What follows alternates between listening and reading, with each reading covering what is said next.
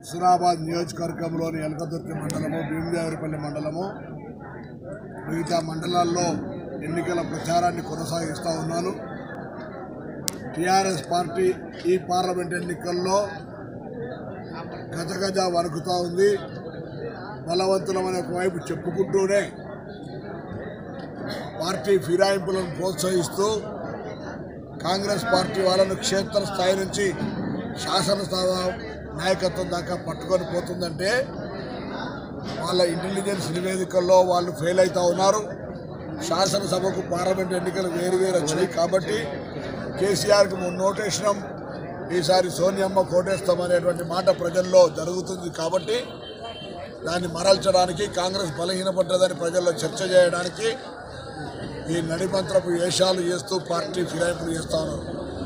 కానీ దాన్ని జీర్ణించుకోలేని ప్రజలు, కార్యకర్తలు కసికసిగా రెట్టింపు ఉత్సాహంతో, ఉదాహరణకు కరీంనగర్ పార్లమెంట్ నియోజకవర్గంలో మానకొండలో ఆరపల్లి మోహన్ గారు పోయినా, హుస్నాబాద్ నియోజకవర్గంలో అలిగిరెడ్డి ప్రవీణ్ రెడ్డి గారు పోయినా కార్యకర్తలు మరింత ఉత్సాహంతో, రెట్టింపు కసితో ఆయా క్షేత్రాల్లో వాళ్ళ పరిధుల్లో పనిచేస్తామనేటువంటి మాట చూపెడుతుంటే కాంగ్రెస్ గెలుపును ఎవ్వడు కేసీఆర్ అయ్యా కూడా ఆపలేడనేటువంటి విశ్వాసం పెరుగుతుంది. సో ఇది కాంగ్రెస్ బలం. ఇది మొన్న నిరూపితమైంది.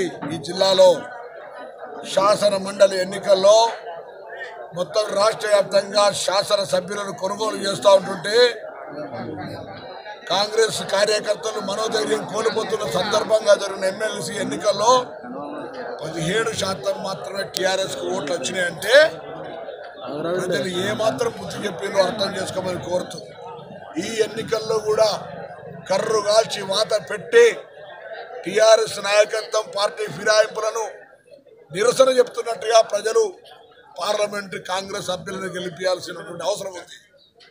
ఒకవేళ లేకపోతే టీఆర్ఎస్ ఎన్నికలకు ముందు చెప్పిన వాగ్దానాలు ఏవి కూడా అమలు చేయకుండా మమ్మల్ని ఎవడు అడిగేవాడే లేడనే అహంకారపూరితంగా పోయే అవకాశం ఉంది. కాబట్టి నేను తెలంగాణ యావత్ ప్రజల్ని కోరుతా ఉన్నా, ఈ ఎన్నికలు చారిత్రాత్మక అవసరం.